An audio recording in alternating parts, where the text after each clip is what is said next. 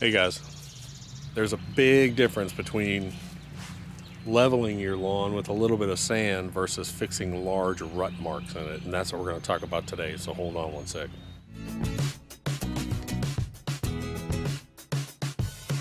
Hey guys, I think most people know about leveling using a sand or a sand mix. Majority of leveling mixes for golf courses are 80-20 mix, 80% sand, 20% peat. That's what a professional golf course is used for leveling, unless it's on something like a green. If it's on a golf green, then they're going to use extremely fine pure sand, because golf greens are made of what?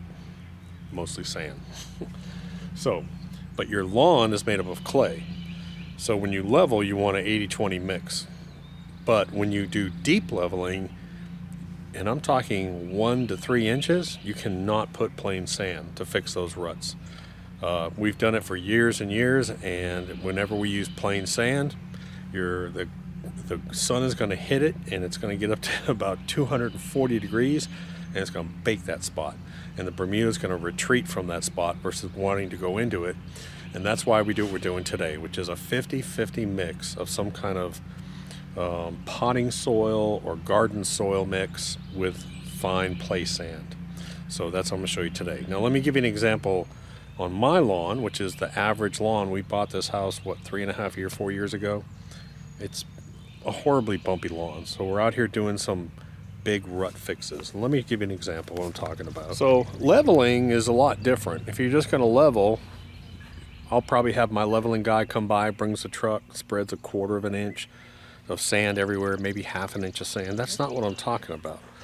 Let me give you an example. So while my lawn may look level, I'm going to show you. Okay, so I've got an 8-foot timber, and what do you see? What you see is, you see a big gap right there. See it? That's like 1.5 inches. And I've got gaps on my lawn that are 2 and 3 inches that need to be fixed. What I don't want to do is I don't want to fill that with pure sand. Let me show you another gap over here. Okay, so we're even here, and we're even here, and now look at that. Big old gap in there. So sometimes it's hard to identify exactly where these spots are, and it's kind of backbreaking to go down. So let me show you a little trick. You'll need a 2x4x8 pressure treated piece of wood that's straight. So when you buy it, make sure it's straight, and lay it down in the garage and store it on the garage floor. 2 little eyelets and a piece of rope. Basically what I have here now is a little level drag. So I just got eyelets here with some rope, and now all I'm going to do is I can just drag this, and I can watch for these spots. And this is, now I can inspect my whole yard very quickly like this. So I'm just watching, and I'm watching for spaces, I'm watching for anything that's abnormal. I can come over here as an example. Okay, and look, see what I got over there? So something's going on weird here. Look at that. So something's weird there. Look at that. Okay, so I'm flat on the ground here. Look at there. That's a full 2-inch gap. That's what I'm talking about. Hey guys, so yesterday Jacob and I were out here doing this. We did some on the back. I'll show you some of that video, but let me show you exactly what we're using. Everything here is from Lowe's. We should grab that rake just so they can see it. Just sort of stay there and hold it up so they get a view of it. So that's the leveling rake. You can get that at Lowe's. I guess I'll link to it in the description. It's pretty cheap, but we use the flat edge. Let me see it for a minute. When we do this, we actually use this flat edge right here. So we're not using the teeth, but we're using the flat. And I've had this for several years now. It's a cobalt. The next thing is we built a screen. We actually have this at our shop. We use it for other stuff. And it's just 2x4s with some 1/4 inch mesh on it. And just simple no-brainer screen. And what we're doing is we're taking our leftover garden soil. You can use potting soil, which I like better because it doesn't have any wood chunks. We're having to screen this material because garden soil comes with big chunks of peat and sticks inside of it. So we're having to screen it, which is kind of a pain in the butt, but we might as well use it. And then we're just using regular all-purpose play sand, which is very fine. And we're doing it at a 50-50 ratio. So half sand and half potting soil or soil. Let me show you.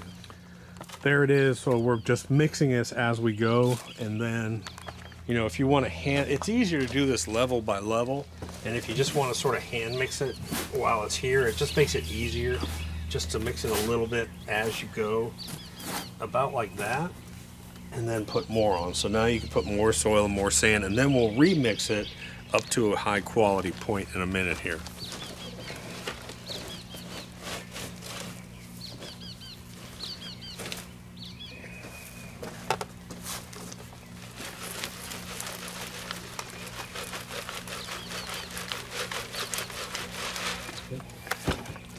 So now you can see what we're left with here.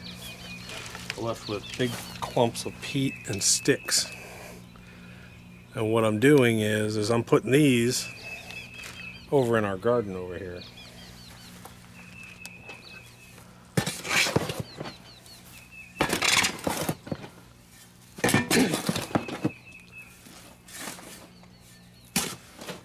Okay, so let me show you what I want you to get it to look like.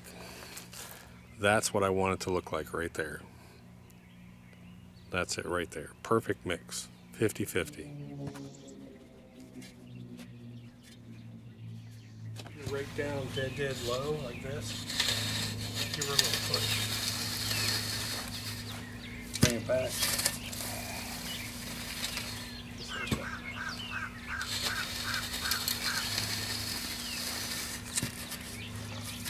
Then what I'm going to do, I'm just going to gently just sort of walk on it. Just to compress it down because this peat is really light. I'm going to leave that pile of dirt down there.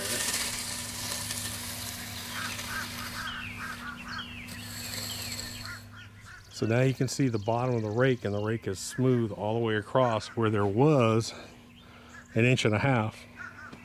Now we've got it filled up. Again, this, especially in the spring, this will actually encourage growth because it's really nice soil in there now. And you can only do so much at a time because you want the excess dirt. You want to be able to pick up the excess dirt, and you'll get too much dirt on your rake. So there you go. Now leave that dirt pile there, and now just pull back. Perfect. And what I'm trying to do is I'm trying to get rid of the excess dirt that's along the sides. So now you can just gently just walk along it and just sort of tamp it down, because we don't want to put a whole bunch more dirt down there.